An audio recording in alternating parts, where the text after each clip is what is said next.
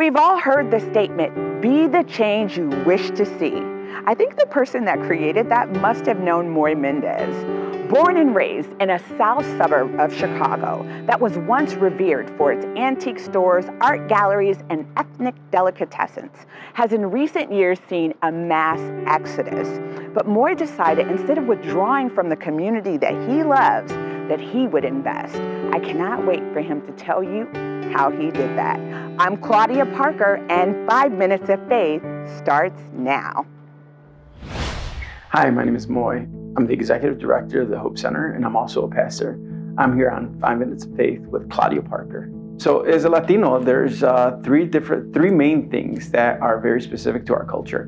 One of them is family, the second one is work, and the third is faith. And it's actually in that order. As I set out on this journey to say, God, I really genuinely want to experience you. And I don't know what shape or form, but I'm not going to be picky to it. And I'm not going to be prejudiced as to what way you choose to move or reveal yourself to me.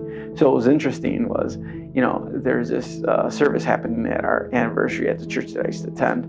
And it was during September, and everybody was going up to the front to just get prayed for. And I just went up to the front just because I didn't want to be, those altar calls that they make at church. I want to invite everybody to come up. First of all, if you don't know the Lord, come on up. Number two, if you want to get close to the Lord, I want to invite you to come up. Well, if you don't fall in either of those two camps, you sort of end up being the person that is not wanting to know God. So I went up there just to satisfy sort of status quo. I'm going to go up there. Well, when I went up there, one of the ministers up there prayed for me, and I'll never forget what I experienced, which still has me a little boggled to this day. I had a phenomenological experience. It was a very real, a visceral experience that left me with a sincere hunger and desire to know God more. Doing the work that I do has strengthened my relationship with God, because I feel that this didn't necessarily come from me. I feel that I could use my giftings and abilities in so many different ways, especially in ways that could be exceptionally profitable for me and my family. But instead, I've decided to use my giftings and skill set to accept God's invitation. And that's God's invitation to be the change that He wants us to be in this world. So to be able to do that has allowed me to move into this area where it's a daily offering of my gifts, my talents. It's what the Bible calls a living sacrifice. The Bible times they used to burn sacrifices and offer them to God. In Romans, it calls us to be living sacrifices. We're actually living, but sacrificially giving our gifts, our talents to God. So the Hope Center is a nonprofit focused on community economic development. For me, there's just this hunger, this desire to add value. Many of us see neighborhoods as they start sort of decaying. People start moving out. At some point, somebody says, Mom or Dad, hey, we need to leave the neighborhood. It also interests me that they make a decision to move to a certain neighborhood they find value in. Why is there value in certain neighborhoods and not in others? So what I began to think was, well, Blue Island was a place that I grew up in that really helped shape me to be the person that I am today.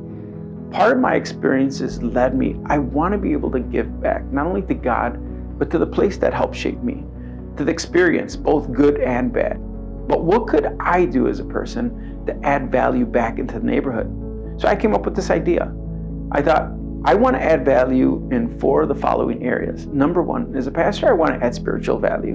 And spiritual value for us Christians means enriching our understanding of who Christ is and become more like Him. For somebody that doesn't believe, spiritual value has more to do with purpose. How do I live out my purpose in the world? So it's spiritual value, economic value, social value, and intellectual value. So those are the areas that I wanted to add value into the neighborhood. And I do it through 3 of our main vehicles. One of them is agriculture. We have an outdoor and an indoor garden. The other one is auto mechanics. And the last one is technology, where we have 3D printers, and our director just so happens to be an engineer who does the work of a patent attorney. So, yeah. Well, I'm exactly not sure who's going to watch this, but I'm excited, and I hope that somebody along the way really begins to pay attention to these burning desires that you have, or these visions, these inklings that you have late at night that have you thinking, what if? What if you decided to do this one very thing to make a difference? And it might be making a difference in your community, in your family, in your own personal life. But I would really encourage you to entertain that thought, that question, and hopefully fulfill it and see the change that only God could do through your life.